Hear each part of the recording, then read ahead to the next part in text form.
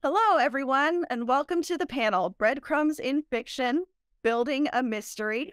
My name is Courtney Herring. I am the moderator for this panel. I am the author of a fantasy romance trilogy, as well as a vocal coach for singers and speakers.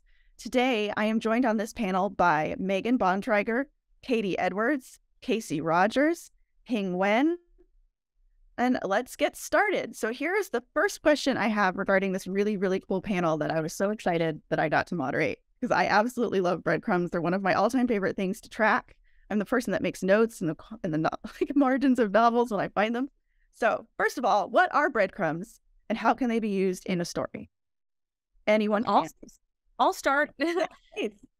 Like you said, they're little pieces of information that you can track and follow and see what routes they go down, if they lead you somewhere that's maybe a red herring, or if they help you actually piece together the mystery. It's little pieces of information and subtext and atmosphere that amount to the bigger picture.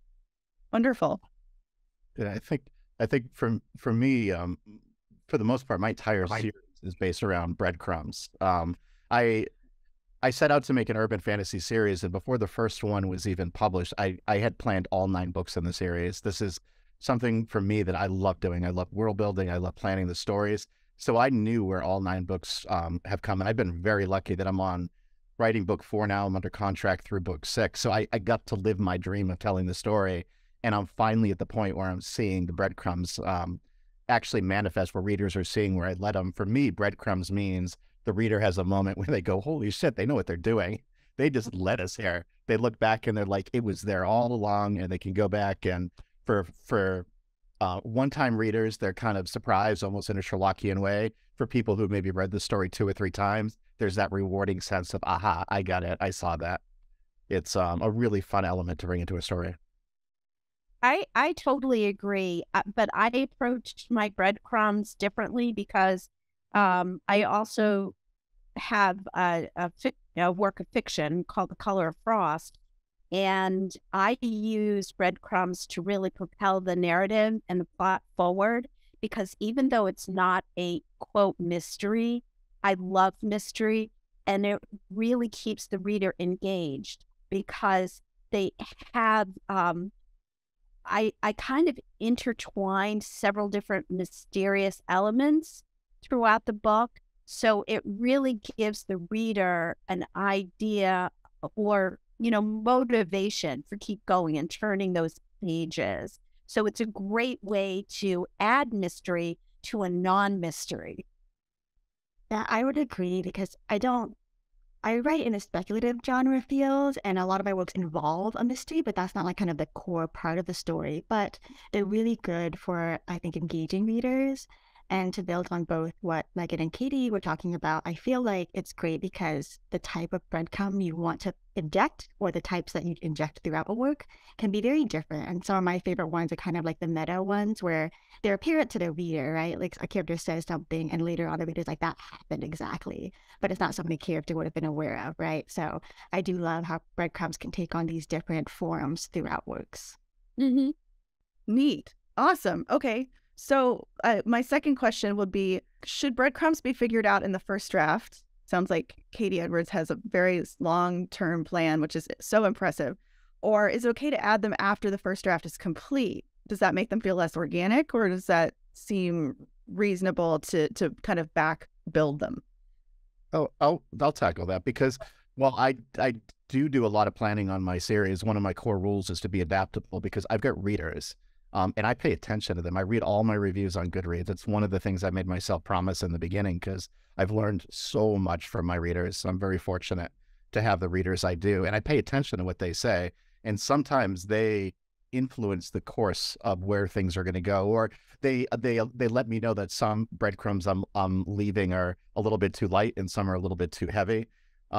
If you're not adaptable, it's sometimes you can injure your story. There's nothing wrong with putting stuff in afterwards. It is organic. Editorial process is organic to writing a novel. I like that. Some of the fun of the revision process, too, is you have all that raw material and you look back, and sometimes I even find that I've accidentally hinted at things And my beta readers will say, oh man, you really led me to that. I was trying to figure it out and it all paid off in the end. And I'll sit there and think, yeah, I did that on purpose. Yeah. I meant to do that. So then you go back in and you make it on purpose. And that's part of the fun, I think.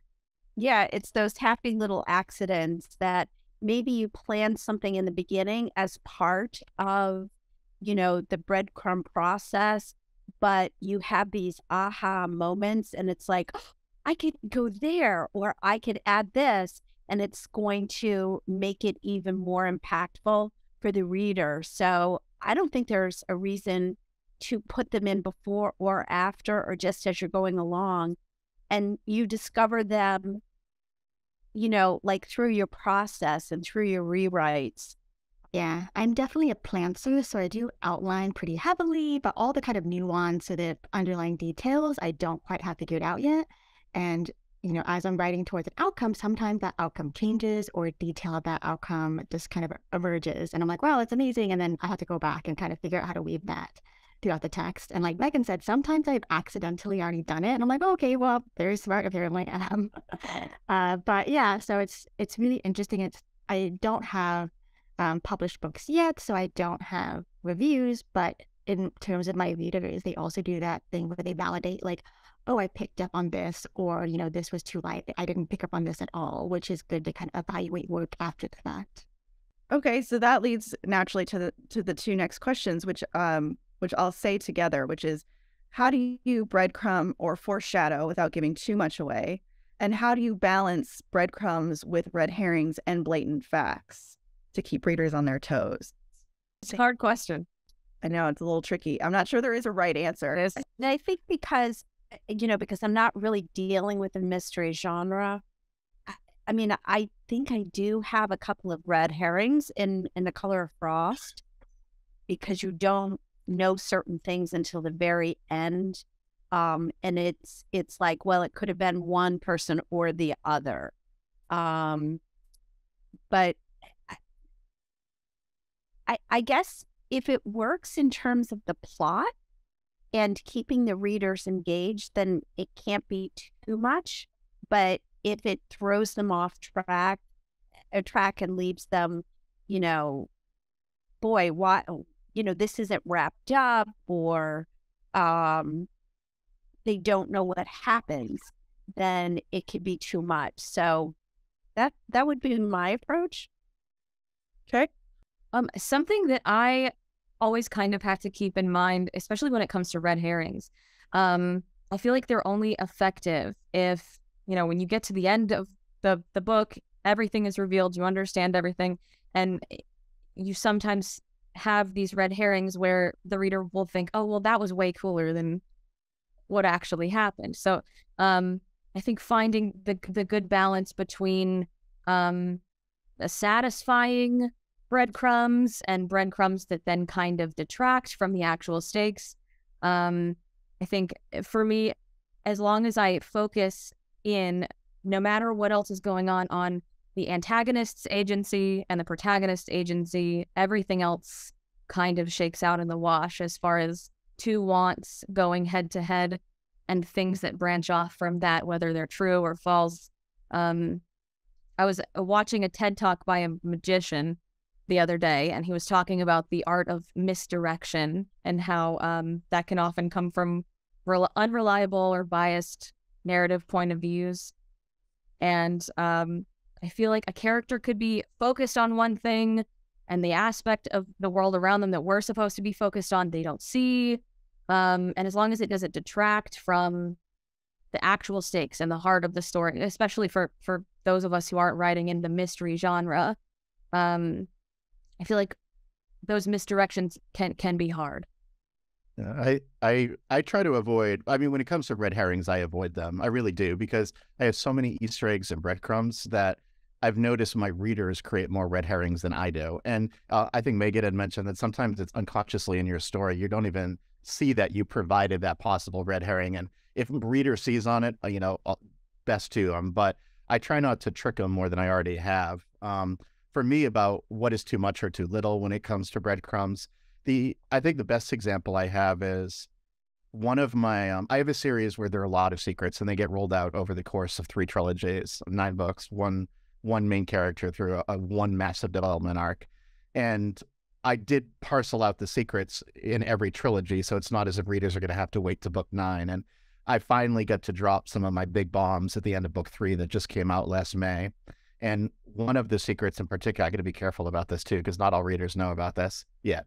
It's in a 200-page, The Eidolon is a 200-page follow-up to book 3, actually, almost like an expansion novella, because I had to cut a significant portion of my novel. And in it, I reveal something significant where there was something I hid right in front of the reader, like right in front of them. Now, the thing I learned is that you have different type of readers, so you can't predict what your breadcrumbs, how they're going to be interpreted. You can't, because you don't know your readers. You have some readers who are going to read once, and maybe, you know, they're going to be interested when they find out the twist, but they've read the book once, and that's the Sherlockian moment. The people who maybe read it 2 or 3 times, that's that sense of reward they got. Like they saw those breadcrumbs, they pieced them together, they got some of the mystery, and that's rewarding too. So, you know, writing for both of those audiences together, for me, the way that I pull it all off, I think, is strong beta reading. I really do. When you're doing a mystery, and one of you were just talking about that, I think, Megan, the payoff at those moments, like, what if it's not there? What if you set all this up and they're like,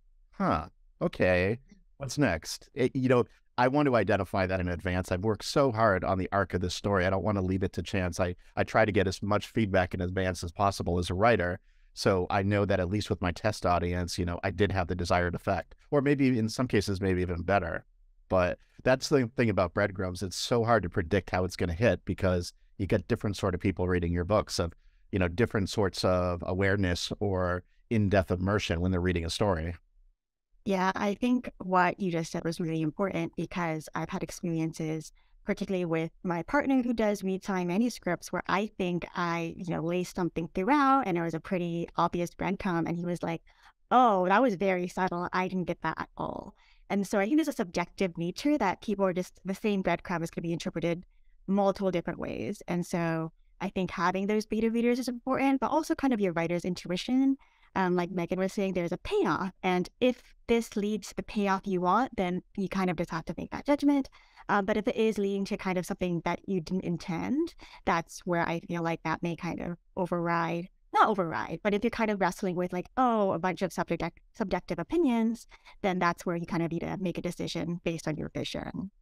And in terms of red herrings, I will say I also don't try to plan them in, mostly because I'm not a very sneaky person by nature. So I feel like if I tried to do that, it would be very obvious and feel very inorganic. But I think while writing mysteries into your work, there's organically different paths, right? The reader doesn't know something, the characters don't know something, and there are kind of multiple roads forward that kind of already unveil themselves. So using those to explore potential red herrings without trying to force something, I think has been important for me.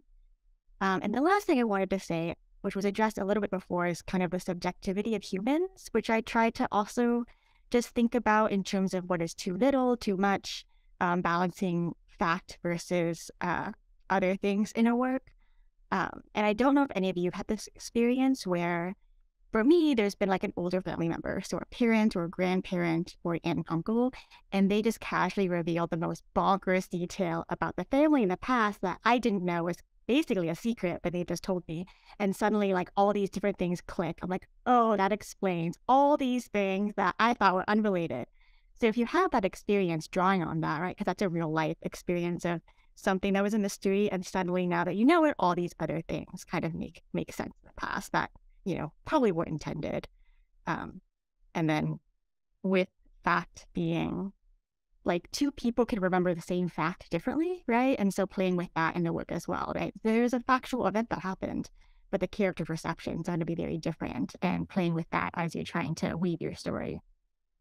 I feel maybe this is a question that should be asked, which is, how would you, all of you, define the difference between foreshadowing and breadcrumbs versus breadcrumbs and red herrings? How would you define those? I think maybe our viewers would really benefit. I know I would, from really having those couple of things kind of really teased apart. Another hard question. You didn't know it was going to be a test today. No. I think I would foreshadowing is the one that I feel easiest to answer. That's the one I think you really want readers to pick up on. You're leaning really heavily into something and it's a huge signpost in the story saying this might be important later. Most readers you expect to pick up on it. Breadcrumbs or Easter eggs, you don't necessarily expect everyone to pick up on it. Again, it's the reward for the close reader, and it's also the reward for the people who want to go back afterwards and see that you didn't know what you were doing, that you were leading somewhere. Whereas red herrings are false leads for me. They have breadcrumbs, but they lead to a dead end. If I put them in my story, that's the best I can do. I don't know if I'm right or not. I'd love to hear what everyone else has to say. It's a great question. Well, I agree. I love foreshadowing that kind of hangs this thick tension and anticipation over the plot, and you just feel it building and building. And one little thing early on sparks it, and it just kind of tumbleweeds into this huge tension that then again the payoff, like you said, I don't really do a lot of red herrings because I'm also not a very sneaky person, but I think that foreshadowing, for me anyway, is a lot more effective than trying to lead someone down a false avenue and then pulling a bait and switch on them, because then foreshadowing maintains that tension and that energy, and it keeps the reader engaged and wondering and curious rather than confusing them. What I was going to say was, I guess I think of red herrings differently. I think of it almost as being two different options. So it could be one thing or the other, and both are plausible. But by the end, you know what it was or who it was, so that it's not necessarily dishonest, but the way that the reader could take it leads them on and propels the plot of the story. So they're like, okay, could it be this person or this person? And in the end, as a writer, it could have been either, but it wasn't, because you can't have two people doing the same thing. That's how I view red herrings. And as far as foreshadowing, I love to use that as a tool, because it really helps to propel the plot of the story. So if somebody has a reason to, oh, well, this is what's going on. I get like a hint of this, but I'm not sure what happens. So, again, it's one of these wonderful tools that you can use when you're trying to create a dynamic of mystery, especially for things that really aren't mysteries. They're, again, like my work, The Color of Frost, it's not a mystery, but it uses those elements effectively to propel the drive the character arc and everything else, so that the reader is constantly wondering and turning that page. And I agree with kind of the difference we've talked about with foreshadowing and breadcrumbs. And I think for me, another aspect of it is a lot of my writing is, culturally informed. I'm injecting, parts of the folk tales my mom told me, Vietnamese traditions, other things that I'm exploring in my writing. And so for me, foreshadowing needs to be for all the readers, right? If you don't have that cultural context, you're going to still get the foreshadowing. But like Katie mentioned, the breadcrumbs, some of the Easter eggs, right? They should be accessible to most readers, right? But there are some that are very specific that you're not going to get unless you're Vietnamese, and maybe later, hopefully, someone finishes the book and looks it up. So that's where, you get that kind of, or at least for me, like I allow myself to maybe drop breadcrumbs that a specific reader would get versus all readers, right? I do think foreshadowing, to be effective, needs to be accessible by everybody in the text, right? Because it's through the way you are kind of laying out the plot or things people are saying, etc. So that's also how I've thought about the differences between them. All right. This is a really, and I already know that this question does not have a specific answer, but we've kind of touched on it a little bit, which is, how many breadcrumbs are too few or too many? And I know it's a more layered question than that, but I think it's an interesting question. I think of Lost when I think of too many. Lost is my example for a brilliant show that lost the reins of it. They didn't know, well, no one really knows what happens behind the scenes, but it felt like they lost the they lost the reign of their breadcrumbs and their Easter eggs and their foreshadowing and their red herrings, and it all got muddled together to the point where any reasonable watcher couldn't even remember or distinguish between what came before. It was just too hard to follow, and you end up watching it for the characters and the story and the comfort, but you really lost the core mystery behind it, which is a shame, because if you remember the first season, it was brilliant. There are a lot of shows like that where maybe they, the success of the first season surprises them, and they're not necessarily prepared with future season and where the story is actually going to go. You can tell when it's done well, but you can also tell when it's not done well. You can tell when something falls apart. It loses the thread of coherence. The reader, unless they're going to go back and rewatch or reread something, they just don't have much of a chance for understanding it from A to Z. That's when I've seen it done too much. They're leaning too hard into it. It's almost becoming gimmicky. In other words, that the breadcrumbs are the gimmick of the story. They're not the story itself. Yeah, I definitely agree with that. And I think a counterexample, in my opinion, of a show that I think did breadcrumbs well is The Good Place, where their focus was obviously still on the story all the time, and the breadcrumbs were served that, but on their own breadcrumbs, right? Where that were delightful to kind of discover as you were watching the show or rewatching it, versus having it, oh, this is a breadcrumb first, and the second is the story. So I think making sure that priority is correct makes for effective breadcrumbs. And I know we've talked a little bit about the difference between breadcrumbs and foreshadowing, so I'll lean into maybe too much foreshadowing. I am turned off sometimes when the foreshadow is just way too strong. I'm like, oh, this person's going to die very soon, right? So that's also part of how I try to balance things, right? So between breadcrumbs and foreshadowing, not being too heavy-handed, and it is kind of just what serves the story, what is part of the story I want to tell. And I think there are books that I've read where there's too much, you're given too much information, too many breadcrumbs with really heavy-handed foreshadowing. I'm sitting there at the midpoint of the book with proverbially the full loaf, and I just know exactly what's going on. I know exactly how it's going to end. I can see, okay, you're lying, you're evil, you have all the answers way too early, and then it's just not fun to figure it out with the character anymore. To a certain degree, I think there is a fun dramatic irony in knowing more than the character. And, you can kind of have this agonizing tension because you know that they're going into a trap or whatever the case may be. But if you know everything, then the fun is just gone. And seeing the character go through that and discover things that you learned 200 pages ago, it's just not satisfying. Not really sure if I have a lot to add, but I agree with the assessment about Lost and The Good Place. I don't really watch a lot of TV, so I think I watched maybe the first season of Lost, and I watched the first season of The Good Place. But, for me, everything that I used in The Color of Frost in terms of these elements really kind of roll out very organically.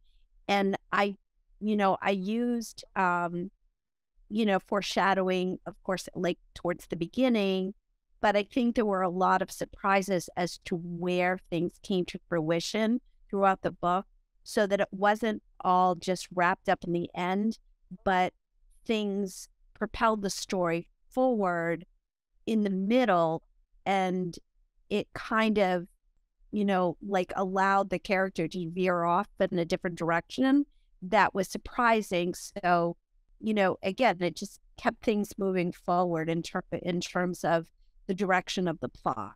So that's how I kind of handled it. No, that's really interesting. Since you're talking, Kasey, I'll take this opportunity to mention that you mentioned that you have written also a nonfiction work, and that you also use breadcrumbs in nonfiction, and wanted to give you some time here to kind of elaborate on how you use breadcrumbs in nonfiction. I think it's very important to understand that when you're crafting nonfiction, you really need to use all of the elements of fiction to make it, powerful and meaningful, because, you're basically, you're telling a story, and whether it's fiction or nonfiction, you have to compel the reader to, to move forward. And so when I was writing Our Better Selves, it was it's a memoir, so obviously it's a very personal story. And it has a lot of ups and downs, and it's revealing a lot of personal information.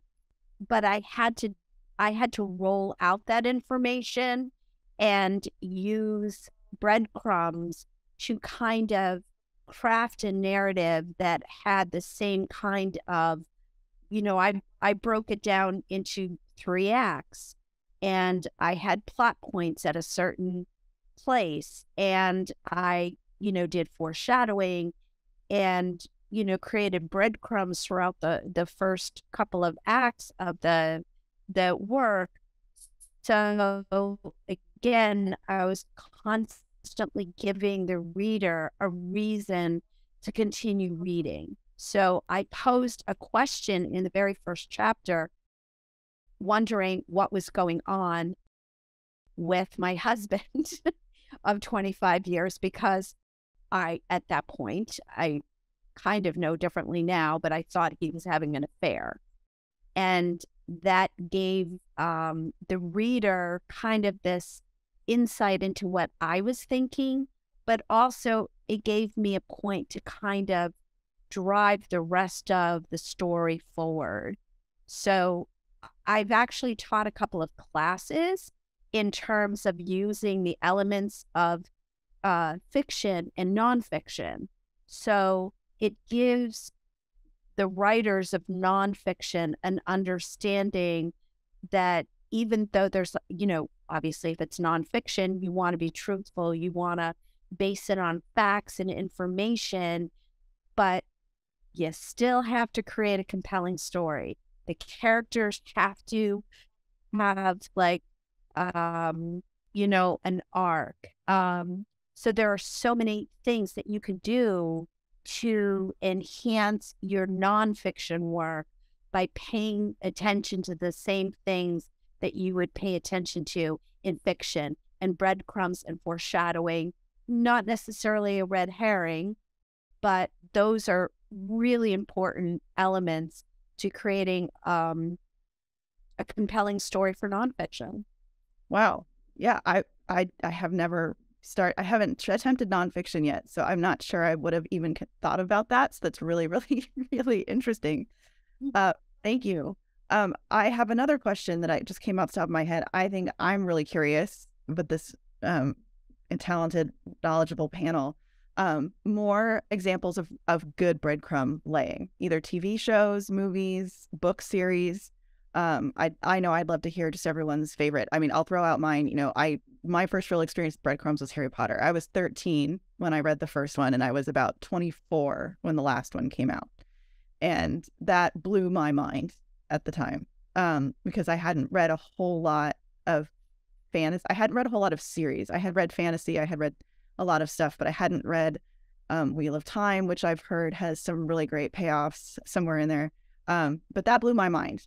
So I would just love to hear some of your other examples, including your own work, or other work you'd like to promote. But I just fascinate. I know Lost comes up a lot when I get into conversations with people about breadcrumbs and shows kind of going off the rails. So I'd love to hear more options, suggestions. I was going to provide another book example, which is the Locked Tomb series, which I love. And I think it's hero that as I was reading and I got to the end, was like, oh my God. Like, also my cat's joining us, or my image gets blocked by his wife. But that's a good one. The series is still coming out, so I'm sure there'll be more to discover throughout the rest of the book. I think it's just one book. It's 3 out right now, and one more, I believe. But that's a book example of, I think, breadcrumbs and kind of leading readers in different directions that was really well executed. So if I think of more, I may interject, but that was my one for now. One that I could think of off the top of my head, most recently, I read just a few weeks ago, Lies We Sing to the Sea by Sarah Underwood. And it's a pretty straightforward plot, but she sprinkles enough to kind of give you this sinking sense of dread. I won't spoil it because it's still pretty new. It's an amazing book. she pulls this reversal toward the very end, about 3/4 of the way through, where you have to kind of sit there and think back over everything that you've read. And then it hits you at that point that she has been sprinkling things through, and she has been hinting and suggesting and foreshadowing. And the subject matter is heavy, and the stakes are high with the characters. I mean, the protagonist dies in the first 2 chapters. It's not really a spoiler. It's the whole premise. But she sprinkles in these bits and pieces of things that kind of make you distrust everyone while you're rooting for them still to achieve their goals. And she just creates this wonderfully agonizing sense of dread and trepidation that then before the final act, it hits you. And I just think it was wonderfully done, because then you get that payoff before the end, so then you can kind of see it all fall apart and see it all fall into place and just kind of simmer in that tension and in that atmosphere that she's created. It was a great book and a great example of this. It's very vague. I don't want to spoil anything because it's good. So it was called The Lies We Sing to the Sea, and the other one that was mentioned was the Locked Tomb series. I have that correct? Okay. All right. I don't really watch a lot of TV, but I did watch a series that I absolutely loved with Gillian Anderson called The Fall. And I don't remember how many episodes there were, but I think it used breadcrumbs and foreshadowing very, very effectively. It was a very character-driven show, woman detective, and that's something that I could recommend to anybody looking at if they want to see how this can be effectively weaved through a series. Okay. Yeah. I'll use myself as an example because I'm really proud of the one I just pulled off in the Eidolon, which is, like I said, it's a 200-page follow-up to book 3. And in book 3, was my book of secrets. I've talked about that. That's the one book of my series where I drop what I call a lot of series bombs, things that just blow up your understanding of everything you've read. And I saved one of them for the Eidolon, which is the expansion to it, and also the beginning of a new storyline focused on characters who are not my main character in the main series. And this was one of my biggest series bombs because from the beginning, I planted an inconsistency in front of readers. From the beginning, like chapter 2 of my first book, I planted something that any close reader, upon reflection, might go, that just doesn't make sense. And I leaned into it for 3 solid books, to the point where I would get reviews and I would lose stars because people would comment on that and say, this is an example of bad writing, or this doesn't make any sense, or this shows the author is not committed to all of his characters. I'm not kidding. Like, I really would see those in reviews and people knocking stars off. And I think when I finally dropped the bomb that made it clear that one of the things I learned as my series picked up steam and I started gaining a bigger audience. I mean, there's a Discord channel filled with conspiracy theories about my story. I hear about them sometimes, and that's why I feel that I don't create red herrings. They do. I'm amazed at the red herrings they create. But I knew that there were people following this, and I knew that there were people wondering. So I realized that to be a good writer, I had to write to 2 audiences, the people who are going to pick up on it and the people who are not. And I want to make it rewarding for both. And I don't want to feel bad that they picked up on my breadcrumbs. I wanted some people to pick up on it. That's part of the fun. And I don't want to make fun of the people who didn't pick up on it because I want them to be there for the hell yeah reveal when I finally dropped that bomb in the Eidolon, when I finally wrote a scene I've been waiting to write for literally over 10 years. It was just getting the reaction from readers was just magical. I got one email from a reader saying, hats off. I've dinged you consistently because of this. And it turns out, holy crap, you were planning something. And it is just so much fun as an author to be able to do that. I mean, there's a lot we don't get for being writers. We don't get fame. We don't get fortune. That's just not the way the world is right now. Recognition, you have to claw for. Your growing audiences, you got to claw for. Your support from your publishers, you got to claw for. It's not the way it used to be, but we still have that relationship with our reader and the ability to transport them into your story and surprise them and to take them away from their day. And for me, breadcrumbs were a huge crutch for that. It was, or not a vehicle for doing that. And I finally got the sense of reward when I got to do it. And I will say that the things I learned, you got to commit to it. And you've got to always keep it in the front of your mind, because if you're putting those breadcrumbs in there, it means you're revealing parts of the story the readers don't know yet. So you've got to remember that when you're writing every single scene, that you're being consistent to not just the primary motivation of the character, but that stuff you're hiding below the surface. That's tough. You've got to commit to it. You got to keep your mouth shut. That's one thing I had a tough time to. The more and more people would follow me on Twitter and ask for hints, I had to keep my mouth shut, and I did on this one. And then the third thing is, like I said, just accept the fact that some people are going to catch on, and that's okay. That's part of the reward of being a close reader. But for me, that was one of the best things about finishing my first trilogy, revealing some of the breadcrumbs. And also, if you do it well, your readers know if you did a decent job at that, they're looking at other stuff and wondering, okay, what's next? And the key thing is not to go down that bad road of making the breadcrumbs the gimmick of the story.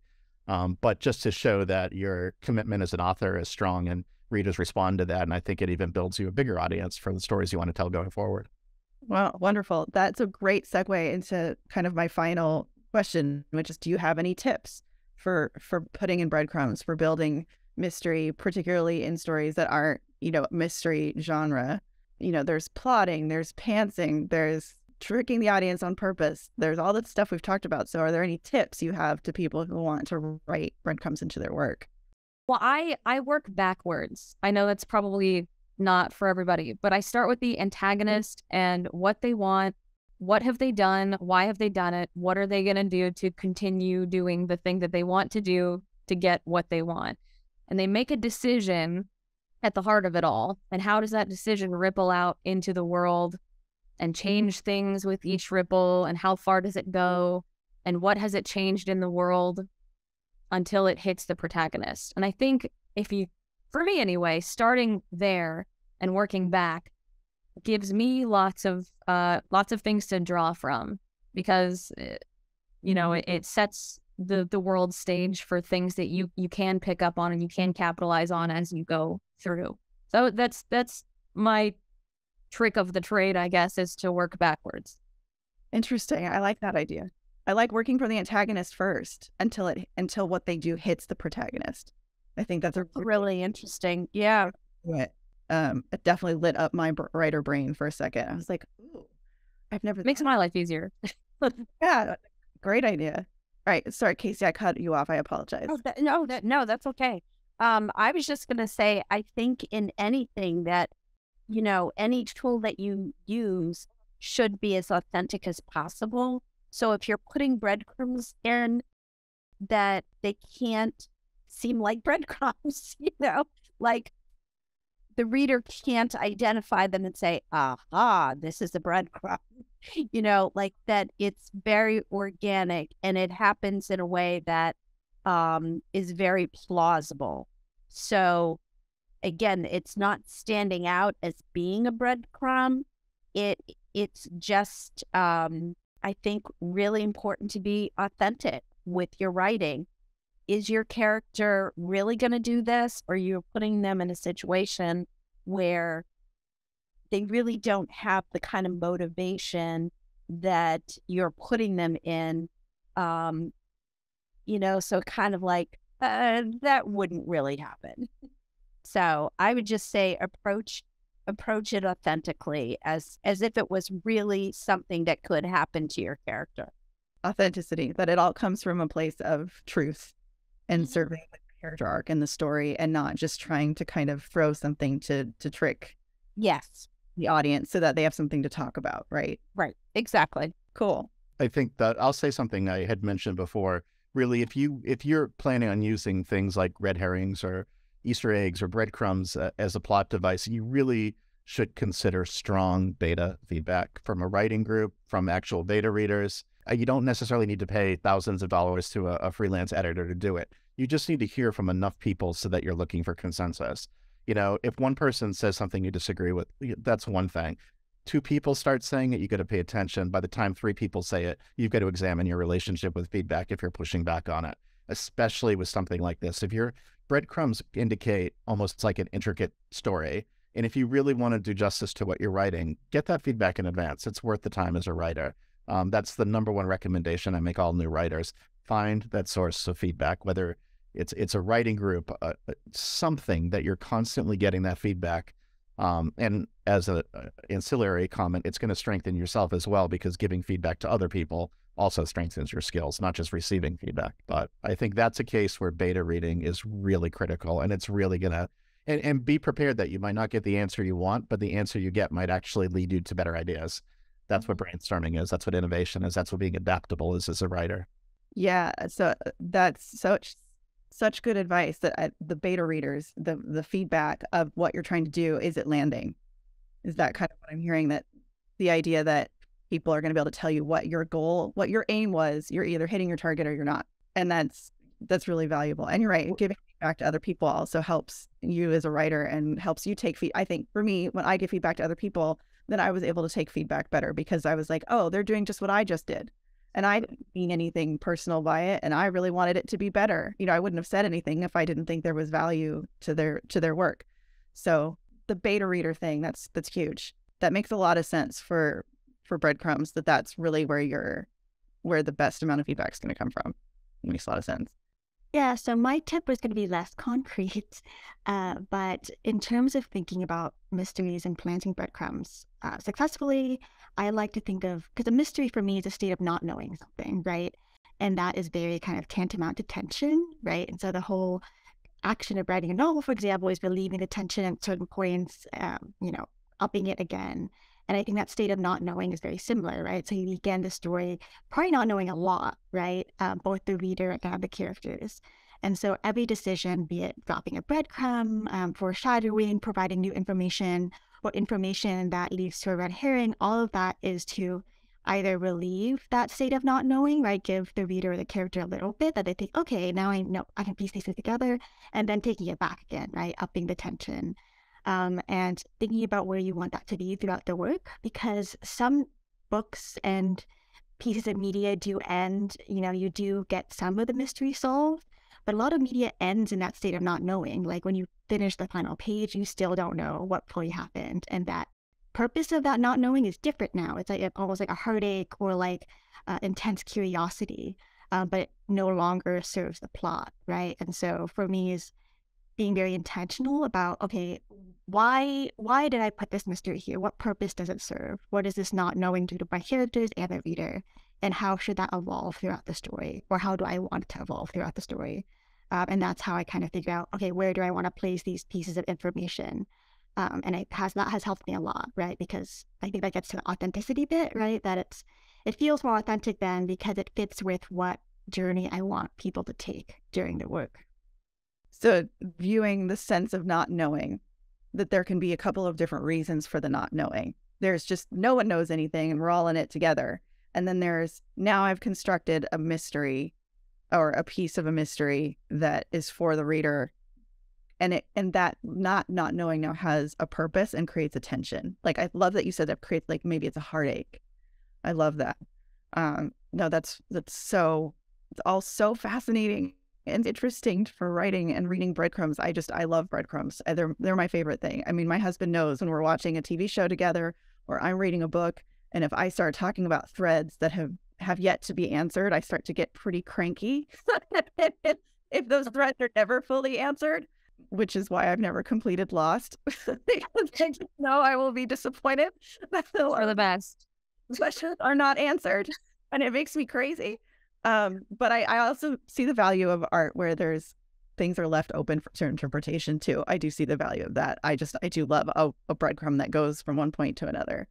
Are there any last thoughts you guys would like to say on these before we are able to talk a little bit about ourselves and our projects? No, good topic. Okay, then let's just jump in. I'm just going to go in the order of my screen. So I'm going to start with Katie here. What you'd like to promote? Tell us where to find you. All of that. Okay, my name is Katie Edwards. I write an urban fantasy series called the Tarot Sequence, and I've also spun off a side series called the Magnus Academy series. It reimagines the world as having a modern day Atlantean culture and focuses hard on themes of found family, queer identity, and lots of humor and adventure, I hope. My second trilogy, I'm writing the second trilogy now, and you can find me at, Katie Edwards _NC on Twitter. I think one of those moments where your brain actually freezes and like you can't remember your own phone number. kd-edwards.com is my website, and I'm very Twitter is my platform. That's where I interact with my readers, and I also share a lot of snippets and scenes and hints in advance. So that's the best place to contact me. All right. Kasey, where can we find you and what are you working on? Ooh, I actually have an initiative called I Know Why She Stayed, and it launches today. I am working. Yes, it's huge. It's something that I've wanted to do for a long time because there's an intersection between both of my books, the memoir and The Color of Frost. There are a lot of themes that kind of intersect between the two of them, but the biggest theme that I shouldn't say it's the biggest theme. One of the themes is about financial abuse and how money can be used to basically control people. And the initiative is geared towards connecting domestic abuse. And in 99% of the cases of domestic abuse, there's financial abuse because financial abuse creates barriers so that people can't leave relationships. And that's kind of like the overall theme of Our Better Selves, how I got trapped into a situation and I didn't have the resources to leave. But I didn't understand why women stayed in relationships until I was in that situation myself. So the initiative connects financial abuse, domestic abuse, and the big kind of surprise is the gender wage gap because women not earning the same kind of wages that men earn for the same work, we're kind of robbed of the money that we should have in our pocket to the tune of approximately $12,000 a year, which adds up. So the initiative, it's called I Know Why She Stayed. It launches today.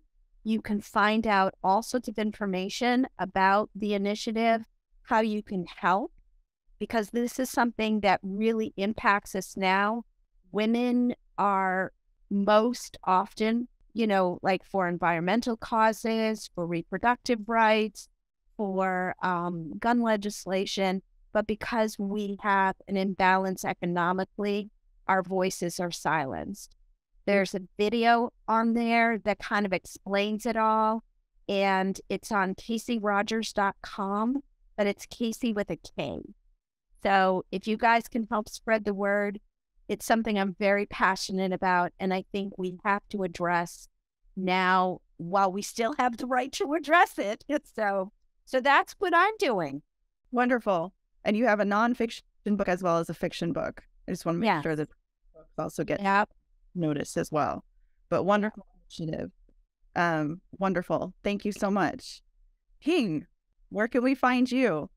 Yes, so I am author Hien on most all social media. There isn't really one I lean toward. I kind of vacillate between all of them.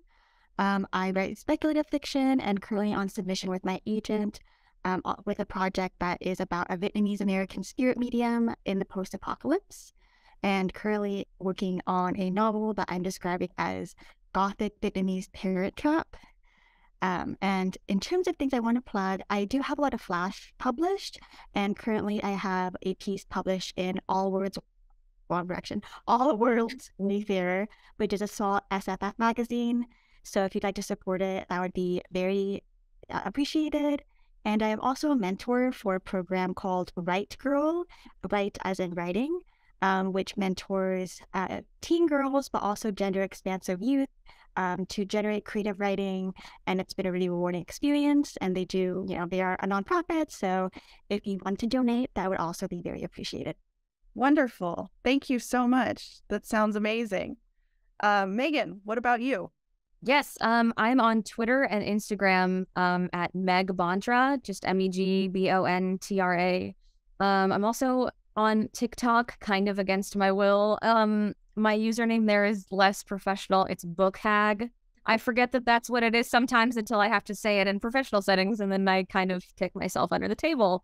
But my debut novel, Eye of the Ouroboros, is coming out a year from the day that this is being recorded, actually, the 15th of April, 2024, with Quill and Crow Publishing House. It's an urban fantasy based on some urban legends passed around by park rangers in the southern United States. It's about a park ranger whose sister has gone missing years ago, and she discovers that there are some not so earthly things at play in the woods that she patrols that are responsible for her sister's disappearance. I'm also on sub with Western horror, which is a hard left from the debut, but I post updates about that pretty regularly on mostly Twitter. Wonderful. I love hearing about people, their books, and the amazing things that people write now, all the different genres that come together. I mean, it's just so fascinating. I want to read all these books. And that's going to add it to my big old stack.